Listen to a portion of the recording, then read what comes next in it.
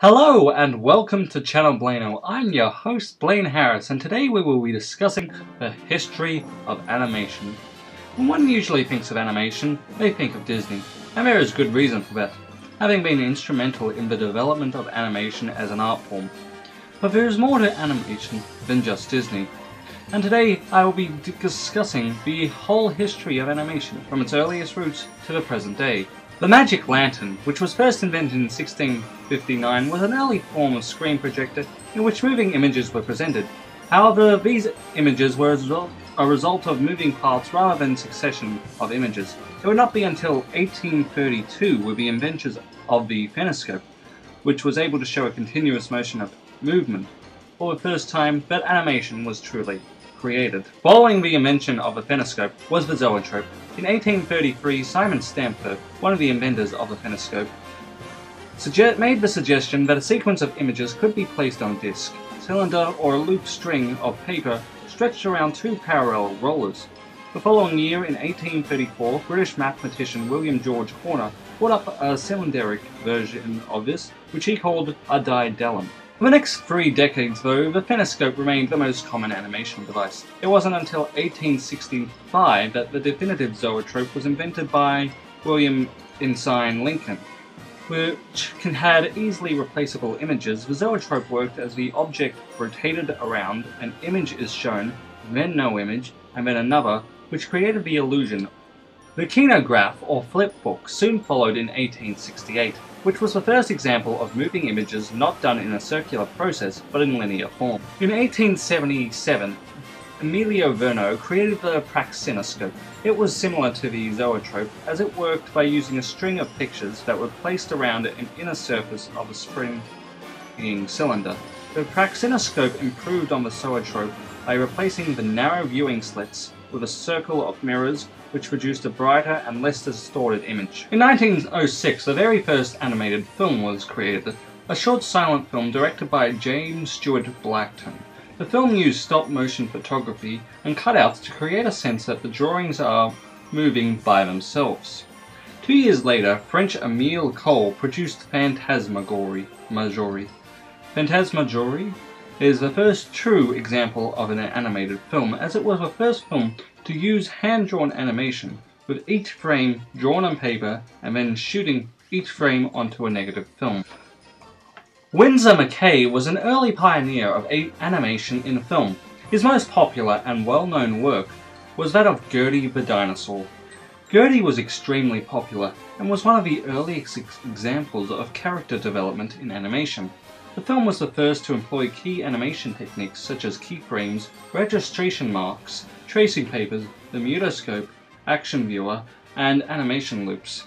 The film proved to be highly influential, influencing animators such as the Fleischer Brothers, Otto Mesmer, Paul Terry, and Walt Disney. The film was also the first to combine live-action footage with hand-drawn animation. 1914 proved to be quite an important year for animation, as in the very same year as Gertie, John Bray opened John Bray Studios.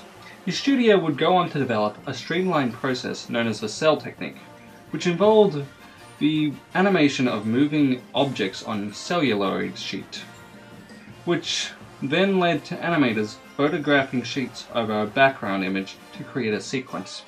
The process led to the creation of Colonel He's a Liar, the first series to feature a recurring character. The 1920s would see the emergence of many big names to animation. The first character of animation to achieve widespread fame and recognizability was Felix the Cat. Felix starred in a wide array of cartoon silent shores throughout the 1920s and became a household name during the decade. In 1921, a small animated studio was founded called Laugher Grounds. The studio was contracted to produce 12 cartoons, by which only 9 were produced, with the studio folding in 1923. One of these projects included the 1923 silent short Alice in Wonderland. The creator, Walt Disney, hoped that by including a real-life character in an animated world, he would reverse his fortunes. The The Alice comedies proved to be Disney's first success, with 57 shorts produced. However, it is Mickey, though, that would define Disney. But Mickey's existence is itself a bit of luck, or bad luck. Before there was Mickey, there was a rabbit. Oswald, the lucky rabbit. Or in this case, the unlucky. Oswald was created in 1927. 26 Oswald cartoons were produced by Disney, with Oswald quickly rising to fame, rivaling Felix the Cat and Coco the Clown at his peak.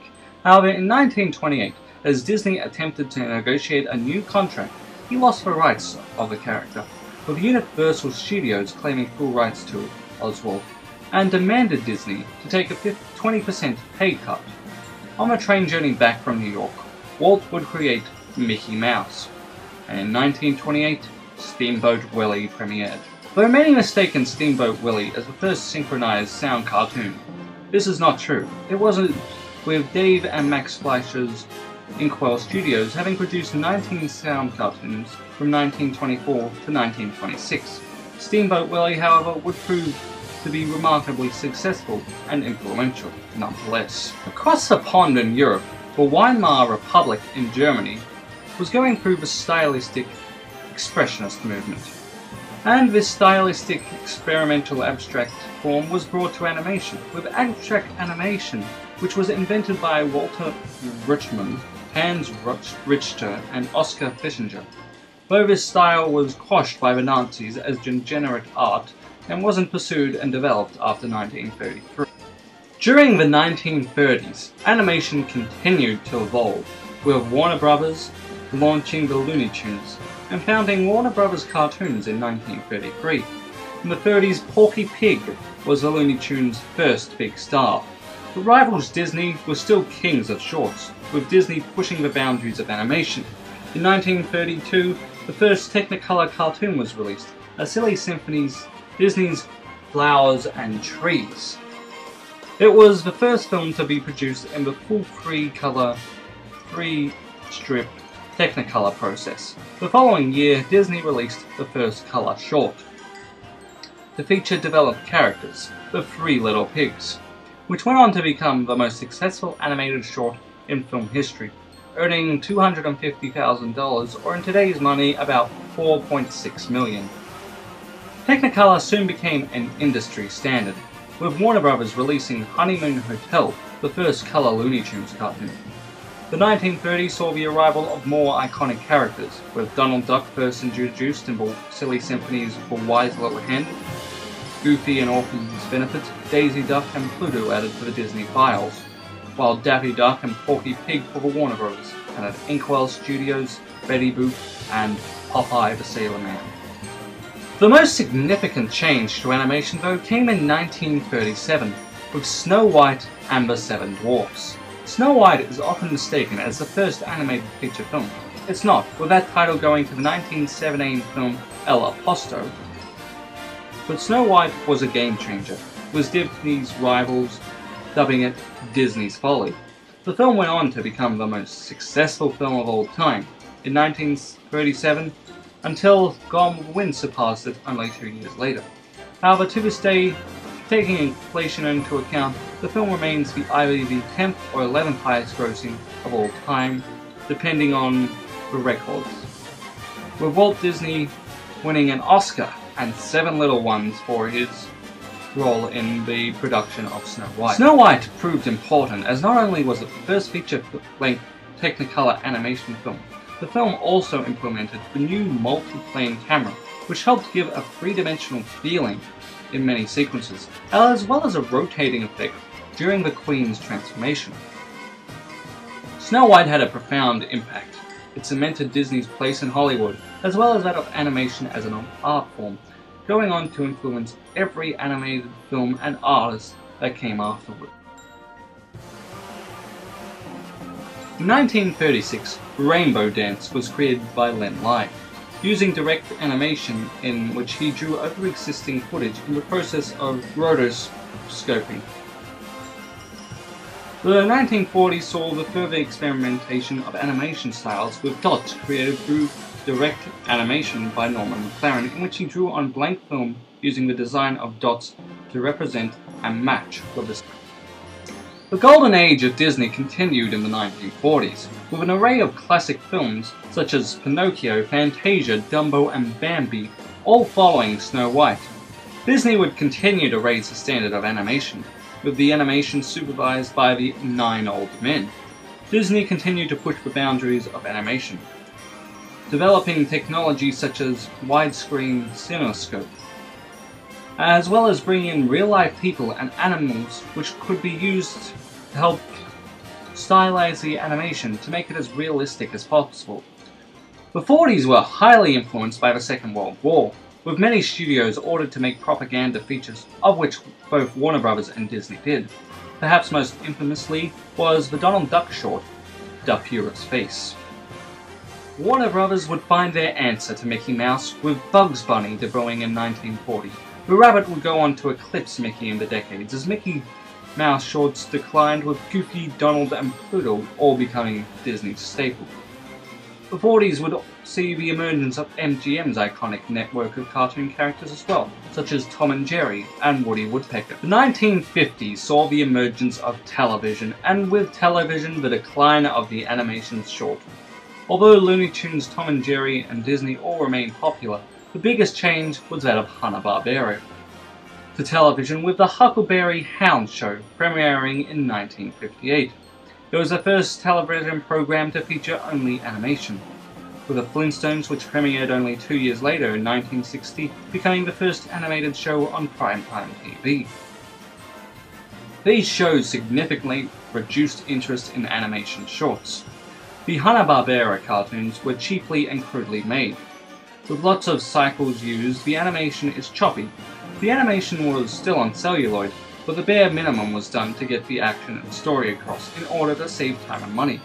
With cost-effective techniques such as smears, looping cycles, and the use of suggestion used to get the point across.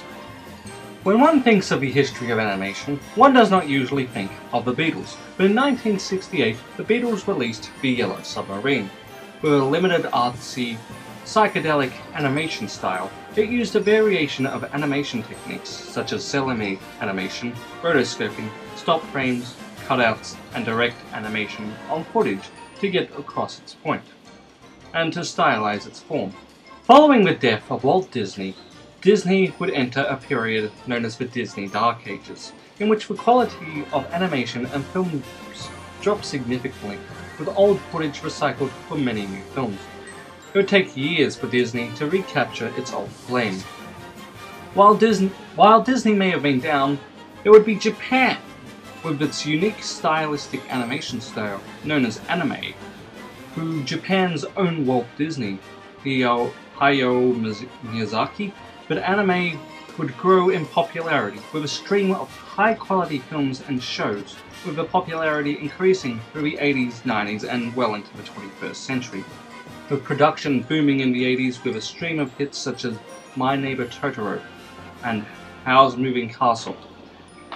And in 1988, the anime Grave of the Fireflies, which would tackle one of the most mature themes about the tragedy of war and the desperate survival of the innocent individuals who were caught up in the hell of war.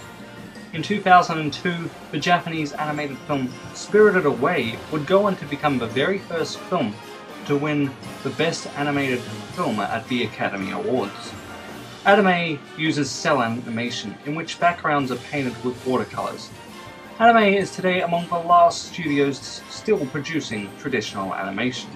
In 1988, John Swankmajer created the series Alice using stop-motion animation, in which a doll is photographed, taking a small individual movement to create a sequence. It takes hours and hours of work, but the style is more tangible and realistic than that of regular animation, leading to the use of claymation and stop-motion works such as Wallace and Gromit.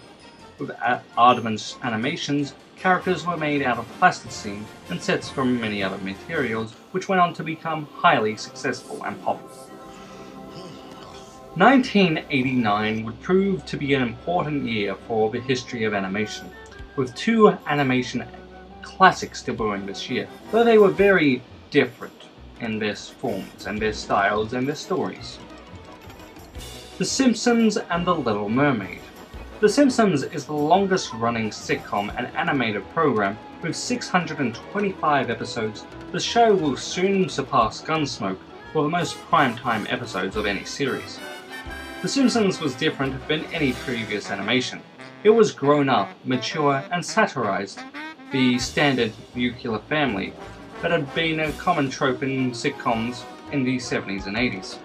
It proved that animation could be adult and lay the foundation for many other classic adult series, such as Family Guy, South Park, Futurama, and Rick and Morty, with a wide array of classic characters and lines entering pop culture. The character of Homer Simpson is today among the most recognizable cartoon characters of all time. While The Simpsons may have changed how animation stories could work, Disney would return to their roots, with the Disney Renaissance, a 10-year period in which Disney experienced a creative surge, and it all began with The Little Mermaid in 1989. Following The Little Mermaid, other classics such as Beauty and the Beast, Aladdin, The Lion King, Mulan, Hunchback of Notre Dame, Hercules, and Tarzan, as well as Pocahontas, were all released in this time, with Beauty and the Beast becoming the first animated film to be nominated for Best Picture. Beauty and the Beast would be among the first to use CGI in the background, used in the background sequence of a ballroom scene. The Lion King would also implement the use of CGI during the Wildebeest stampede, with several distinct wildebeests created in a 3D program and then multiplied in. Traditional animation may have appeared to have been at its absolute zenith in the mid-1990s, but in 1995 a film came along that would change all that. Toy Story premiered. Toy Story was to be the most important animated film since Snow White almost 60 years prior. Toy Story shook things up. It was Pixar's first film, which at the time was headed by Steve Jobs. Pixar was given the task of producing the first 3D CGI full-length feature film. At the time, CGI had been most well used in Jurassic Park. Pixar had made animated shorts before, such as The Tin Toy, which was the first CGI film to win an Oscar for Best Short. CGI animation is done through 3D modeling, and it virtually killed traditional animation in cinemas, with Disney's last traditional film being in 2011, with no plans to return to the traditional animated style, as films such as Tangled, Frozen, and Zootopia have become the Disney CGI norm. While for Pixar, following Toy Story, they entered their own golden era, with a stream of hits such as A Bug's Life, Toy Story 2 and 3, Finding Nemo, Monsters Inc., The Incredibles, Cars, Up, Ratatouille, and WALL-E, all produced in a 15-year period. Rivals DreamWorks Animation was founded not long after Toy Story, and using CGI animation made their own classic films such as Shrek, Madagascar. With the advent of cable, a stream of networks dedicated to animation popped up in the 90s, airing shows such as Animaniacs, Darkwing Duck, and Ren and Stimpy, and most successfully of all, Batman, the animated series, which is consistently ranked amongst the greatest animated television shows ever created. The 21st century would see this trend of high-quality animated television programs continue, with the works of Avatar: The Last Airbender, The Legend of Korra, Gravity Falls, and Adventure Time.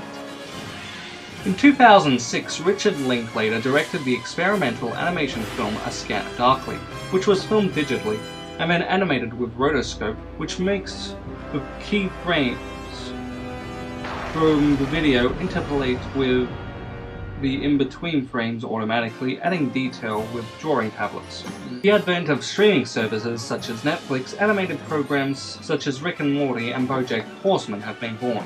Today most animated TV programs are made with the software Toon Boom, which works like a multi-plane camera with layers for each asset. It's the same as the traditional style of cell animation, but everything's done on computer. It's quicker and cheaper and still maintains the same charm and style of traditional animation, with this style used for television programming. Ultimately, animation will continue to grow and thrive over the coming decades and remain a popular art form. Thank you guys, and if you enjoyed this, don't forget to like, comment, and subscribe for more.